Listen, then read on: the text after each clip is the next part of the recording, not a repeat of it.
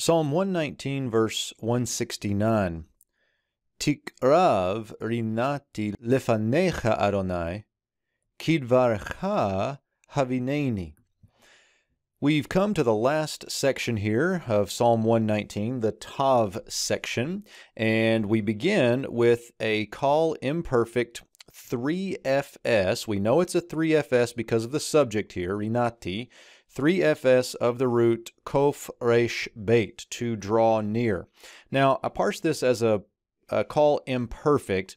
It technically would be a jussive by context. So we would say something like, the subject is my cry.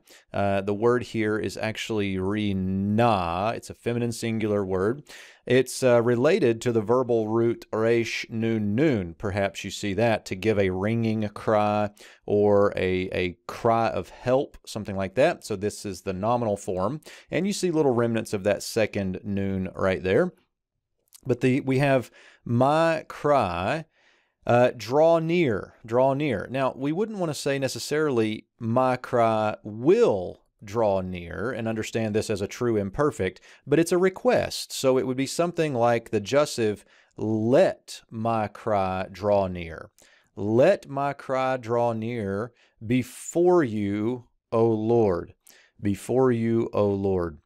Next, we get the kaf preposition. So according to your word, there's our 2ms suffix we've seen so many times before. According to your word, cause me, there's our 1cs, cause me to understand. The verbal root here is beit yod nun, and you can see here the original yod still stands right there.